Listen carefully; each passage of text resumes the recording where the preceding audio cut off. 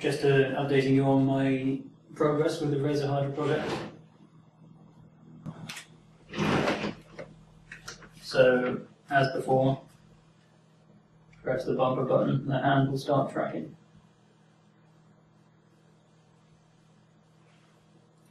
Now, seen all this before, but the new thing is the reloading with pistols. You can now push a button on the side of the controller to release the magazine, and arms down to the side of Lara Croft, reload. Which just feels awesome.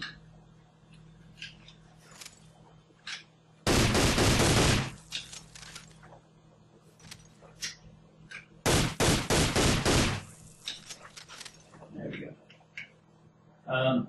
Reloading with the assault rifle is also fixed. And press a button on the side of the controller. Magazine out, reach down, you went in.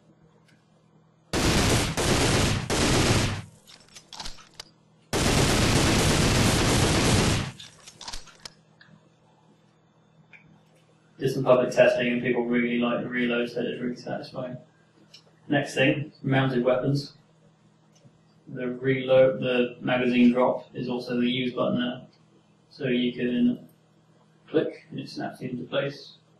And now obviously I can swing the gun around. And I can press the bumper button to look down the side.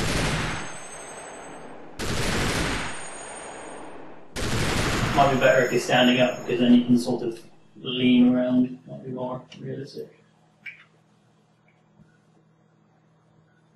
Maybe I'll do start thinking about standing up when I get the Oculus Rift.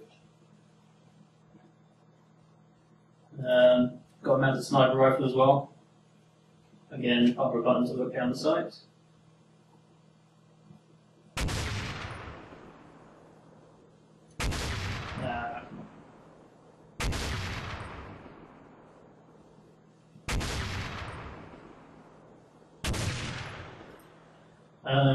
And the last thing, which is the most fun,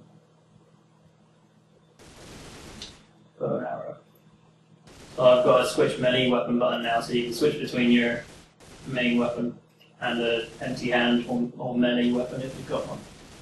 So, to use the bow, you pull the trigger with the empty hand, snaps onto it, and then you can pull back and get this nice aiming guide. And it's the rotation of the left hand which determines where it's going.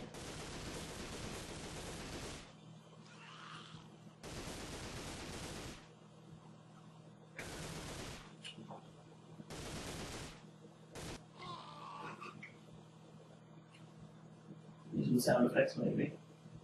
I haven't got any sound effects on the bow yet.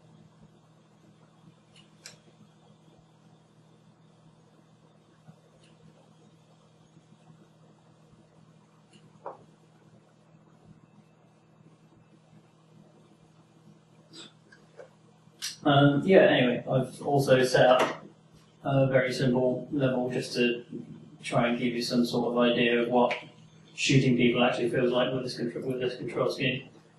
So I've got some weapons here. It's just a little compound that's full of enemies. Sadly, there's no melee. I feel a bit cautious about doing that though, because I could hit them up very easily. I've given them like nice dying voices as well.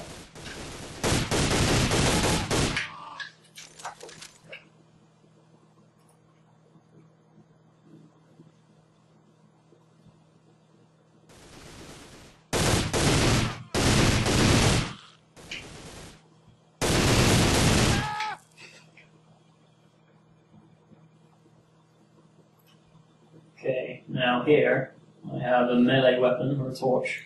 Again, you can't hit yet, but it is nice because you can turn it on by pressing the bumper button with your finger, and then you can either hold it down here to your side, so turn it off and on.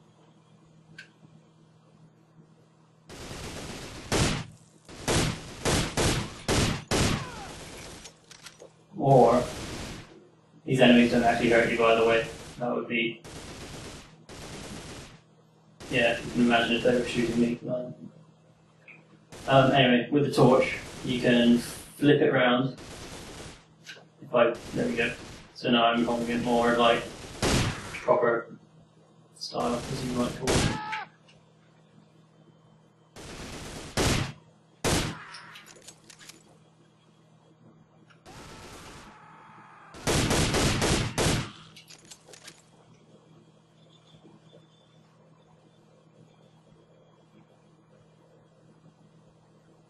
That's the end of this level.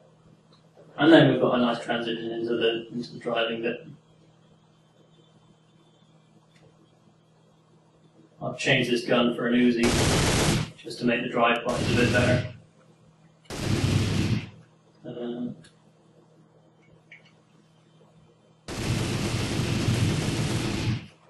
Yeah, it's still not very easy to shoot while driving, but at least you can do it now.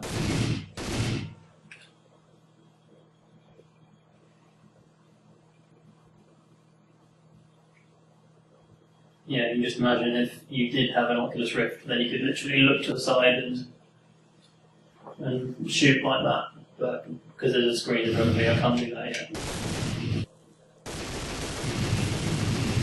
It's not working very well.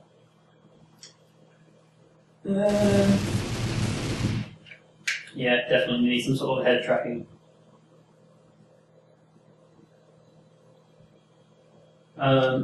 And yeah, in my last video, then the shooting yourself in the head thing was a gimmick, but with this version, you can actually shoot yourself in the face, and it closes the game.